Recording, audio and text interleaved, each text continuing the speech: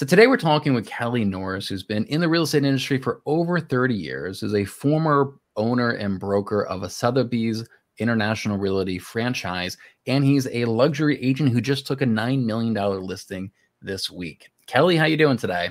Doing great, Malcolm. Yeah, Thanks for great, having me. man. Absolutely. I'm super excited for this conversation. Real Broker just launched their own luxury division, and a lot of people are talking about luxury. And so I really want to pick your brain about how somebody can break into that industry. Do you mind sharing with me, as a luxury agent, what do you think are like your top 3 sources of leads into your own business? Okay, that's a great question. Well, first of all, let me tell you that I haven't signed the $9 million listing yet, Okay. but I'm going to get it. So I just don't want to jinx myself. But he's a prior client, and and that's a good segue into the idea of farming your circle and the people you've done business with.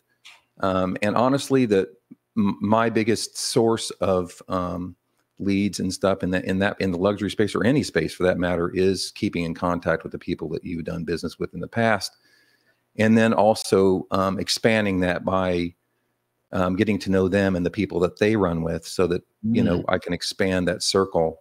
So yeah, I mean that's going to be a big thing, especially now. I think it's with things being more the listing side of the house is going to be a lot more important now than ever. And so I think that's probably going to be a really, really important thing to do for everybody.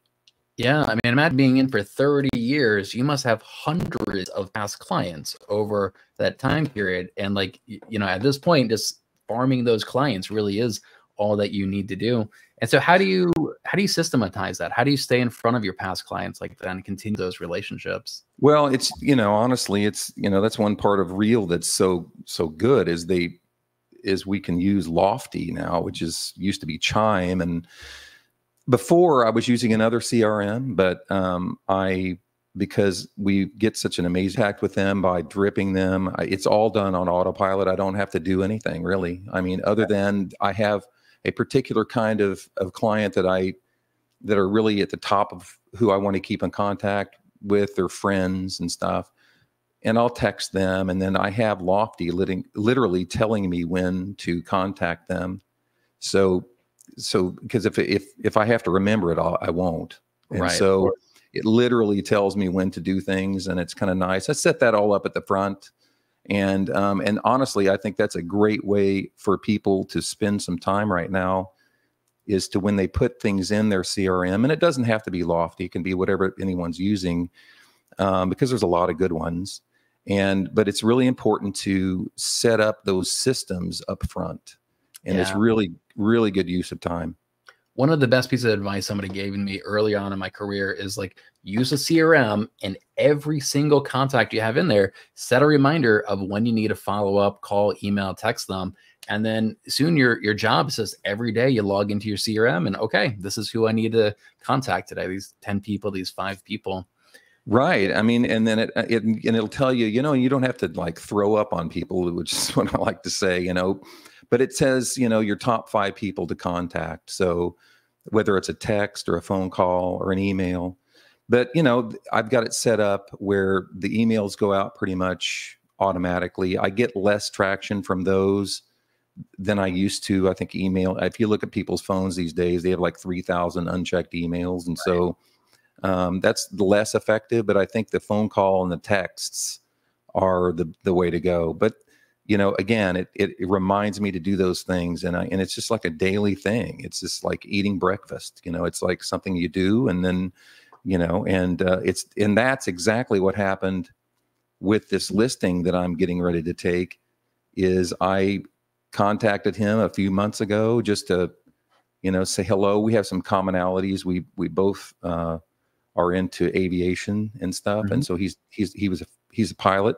And so all of a sudden I get a call and it's like, hey, thanks for reminding me. I need for you to come out and look at my house. I want to list it.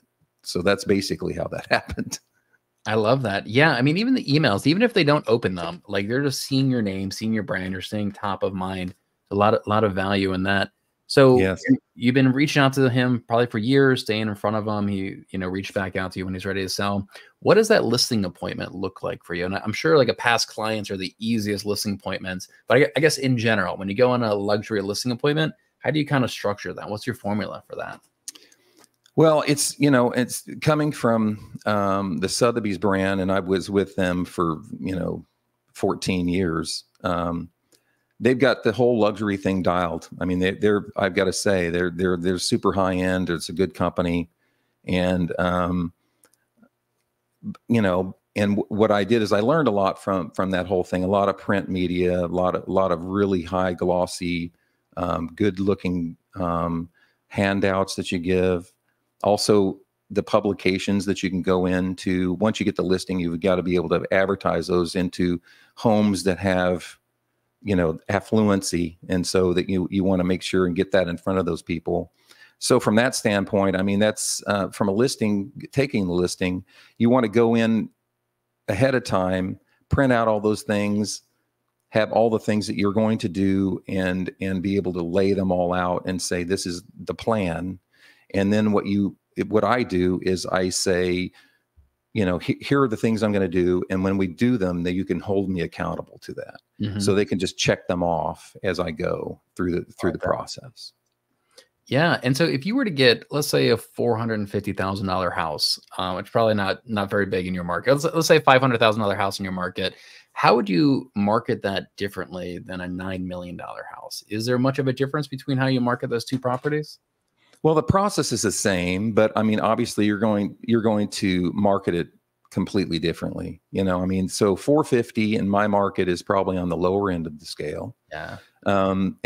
So, I mean, the average sales price in my area is typically between 800 and 1,000 and 1.2 million, roughly. And that's been changing a little bit, but in the lower end, you want to advertise it.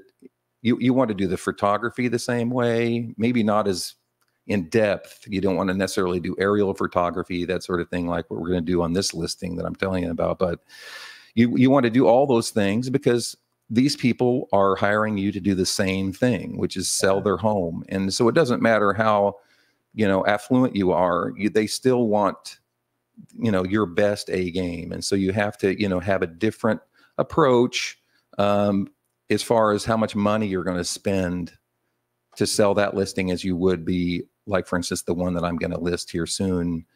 I'll be out several $1,000s on photography and, wow. And yeah. So, I mean, I'm going to, plus, to market that to people, you have to be able to be found in publications, that the affluent get, and so it's a different thing, but at the same time, at the end of the day, you want to take care of your clients because, like I've always said, I mean, the money we make in this business is a byproduct of helping people. And so it's true no matter what price point we're at.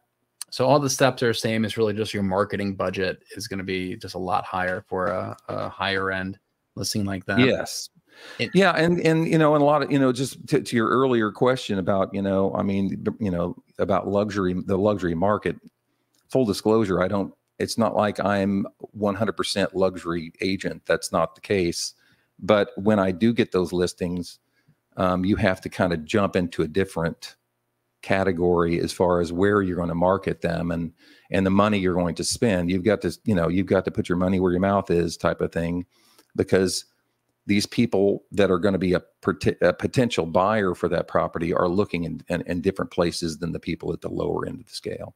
So can you talk to me a little bit more about that? Because that's a kind of a world that I'm not familiar with. Like, do you market to people in other cities and other luxury markets around the country? And what kind of publications are you focused on with this? Well, I mean, the biggest ones are, like, for instance, you can go onto the New York Times and you can post a listing on the New York Times or the Wall Street Journal.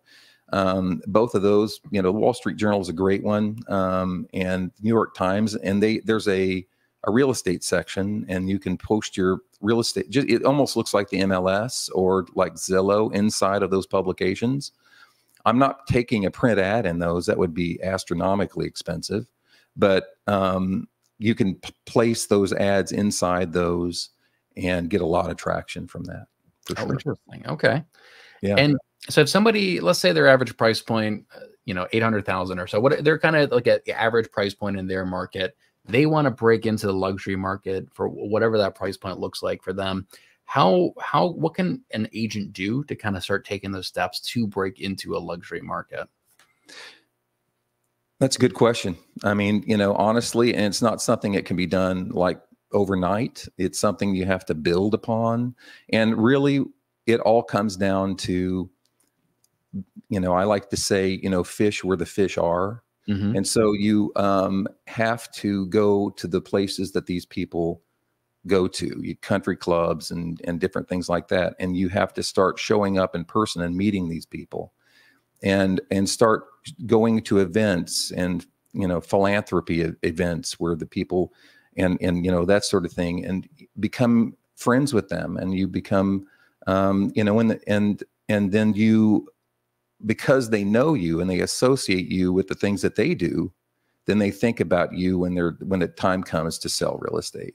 That's honestly, there's no better way to break into the luxury market than to, you've got to figure out a way to associate with them in their circles.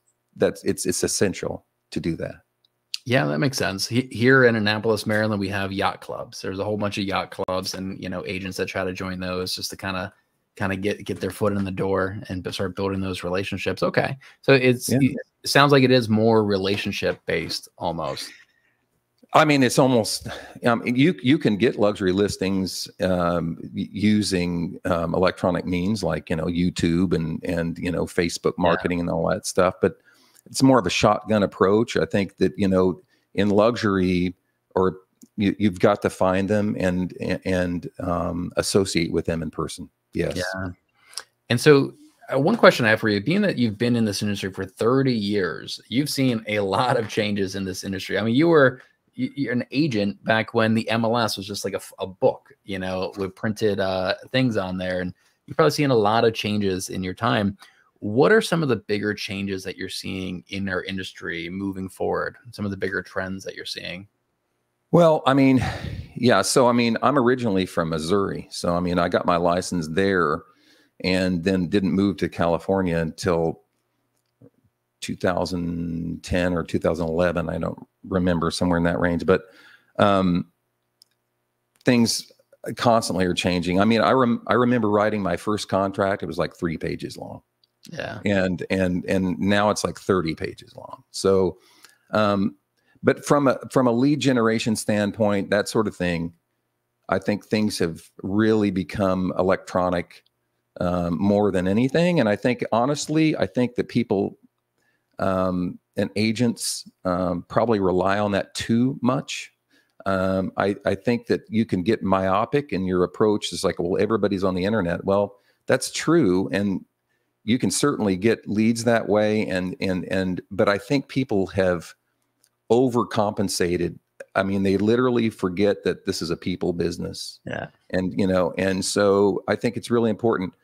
So that's the biggest change I've seen in all the years I've been doing this, is that people are relying too much on their phones and on their lead generations systems and everything online, where they literally need to go out and meet people, because that really, I mean, if you're going to be in this business, people are our business. And so you have to find these people and meet them in person.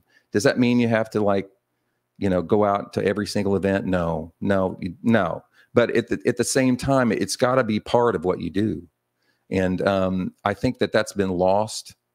And I think that if agents really want to take their business to the next level, or they're struggling, they need to go out and start meeting people, and they'll be shocked at how that affects their business. Yeah, I think you're absolutely right. And like, you're a great example of somebody that you're leveraging technology to help you build deeper relationships with people. Yes. You have your CRM that is doing some of the automated follow-up, but you are still using that to build those relationships and keep those relationships going. Yeah, it's essential. It's essential. Yeah, I love it. Well, Kelly, if anybody wanted to follow you or get a hold of you, what's the best way to reach out? You can find me on my YouTube channel. It's Real Broker Kelly Norris, or just kellynorris.com. That's my website. Those are the best things. You know, the YouTube channel, it has links to all my other social channels. So it's pretty much everything's there. All right, perfect. I'll have a link to it down in the description below. Kelly, thank you so much for your time today. It's really fascinating. All right, thank you.